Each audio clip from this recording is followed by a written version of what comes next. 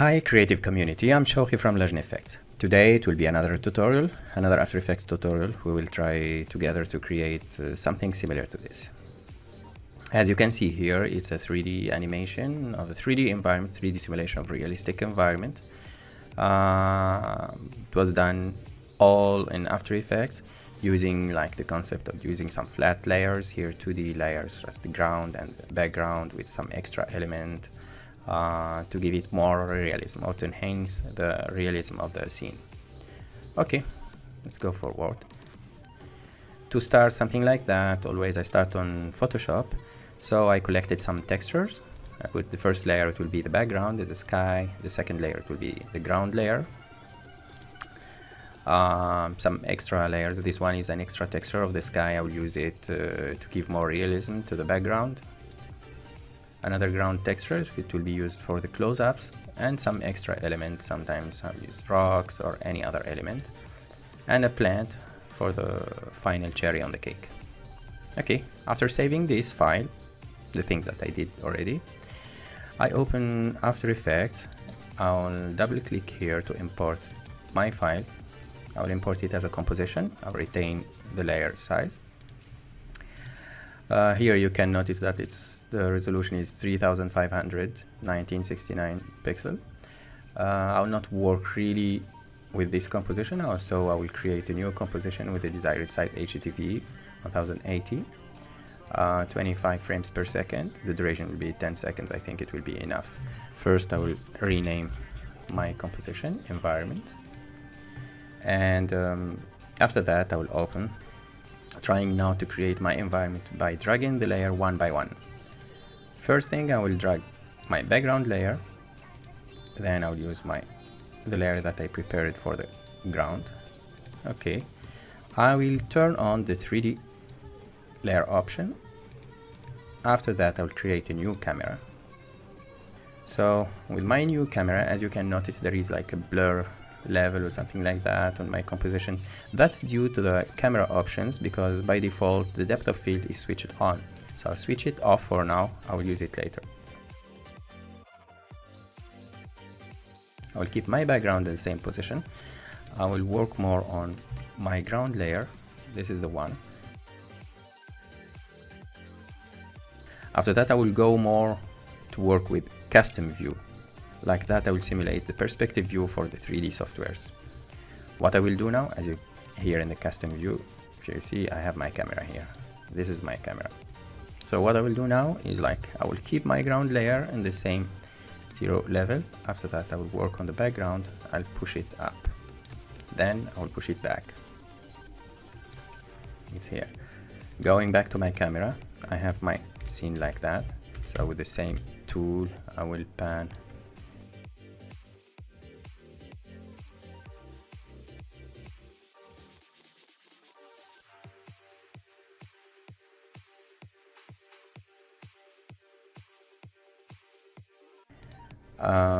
So this will be my sketch. Second thing, in order to do some animation, sometimes I don't want to work with the camera to give some keyframes to the camera, like the thing I'm trying to do now, because really I won't have like the maximum of control to the camera. So to be more accurate, Ctrl Z here to remove all the keys, I will create a new null object. This null object will be, turn it 3D. This null object will be the guide for my camera. So I will start with a position for my null object. Here, P, I'll create a key here in the first frame. I will go to the last frame. I'll try to move my null object. So the final animation, the result will be like that.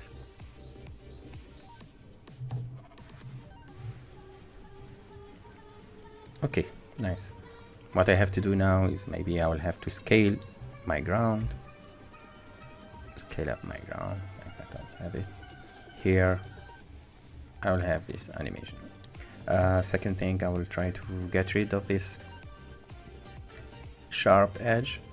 So for that, what I have to do is like I go to the ellipse tool here.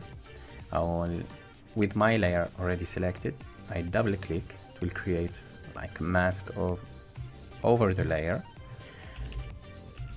double M like that. I will create some feather, and with the mask expansion I can do some work, so I will have a nice result.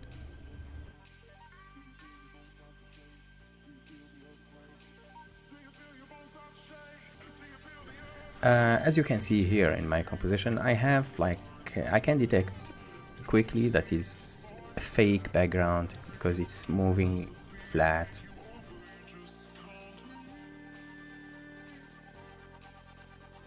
I will try to simulate the dome effect of the sky.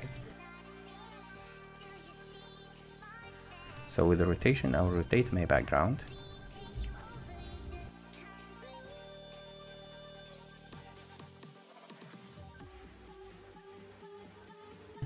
Second thing, what is important, this is my trick, is I will duplicate it. Once duplicated, I will select the new copy. I will exaggerate a little bit. I will rotate it. So for the final result, what I will have something like that.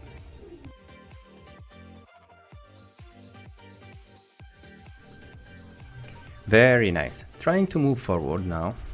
What I will do, I will Control A to select all, U on the keyboard, so I will collapse all the layer here. So what I will do now is I will try to give more realism to the background. So I will start by working here. For that, I have my background, any layer from the two layers from the copies. I will create a pre-composition. So pre-compose, I'll rename it Sky.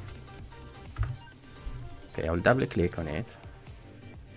So I'll be able to work separately on that layer. So what I will try to do now is I will try to create some motion, to give some motion to the clouds here.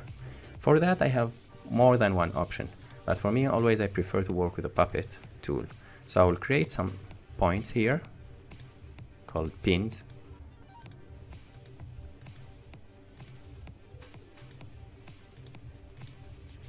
Yeah. The point will be in the edge. Be sure to work always on the first frame of the layer, because by default they will create automatically new keyframes. So I will go now to the end of the composition, of the pre-composition. I will select the point that I want to move. Okay. I'll move it like this. Here I have some undesired effect about the edges. I don't care because I will adjust it. Here have some movement. Make sure that you are giving the movement, the big movement, it will be in the top side as it's simulated the closest side to the camera. And when we go far with the clouds, for example, it will move slightly. Okay.